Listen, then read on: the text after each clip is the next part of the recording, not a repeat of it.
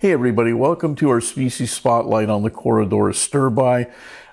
This fish is predominantly found throughout Brazil and Bolivia. It is found across a wide variety of different habitats within those countries, from small streams to pools to flooded plains. The habitat you will typically see it in contains stained water, normally in more shaded areas over a sandy bottom, and in those cases you're going to see them typically in larger schools as they move about, searching the bottom for food. The wild imports of these fish are very few to none these days. The commonly available Corydoras sterbai in stores are farm bred or produced by various breeders. Now we'll get into a little bit about the behavior, size, color, and tank mates when keeping Corydoras sterbai. Now, Corydoras sterbai, like other peaceful cories, should be kept in a minimum group size of at least 6 specimens.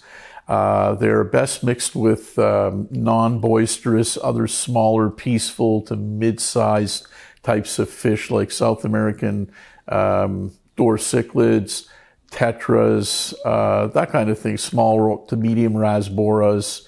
Those are all good fish. Smaller anabantids, those are good fish to mix with Corydoras.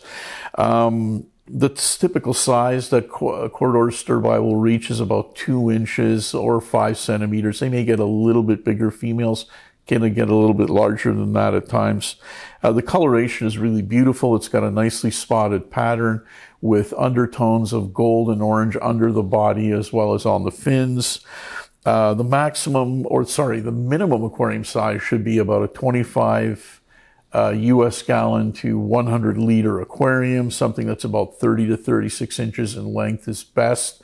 That allows a small school to move back and forth as they wish. Typical setup should be a sandy to fine gravel kind of bottom, preferably sand is best. While you don't find plants in their natural environment, they do very well in planted aquariums. Just provide them with some open area that they can move over the bottom within. And last but not least is the fact that these fish are really a very hardy and long-lived species, so they're great for both beginners and advanced aquarists alike. Now a little bit about the water conditions when it comes to Corydoras sterbai. You want to maintain them in well-oxygenated water, preferably something that has a canister filter with good water movement. The surface will provide them with that. Slightly amber-stained water is best. While they do tolerate pH ranges of 6 all the way up to 7.5, we really prefer them to keep them in somewhat acidic water, so 6.4 to 7 is really the best and most preferred range for pH.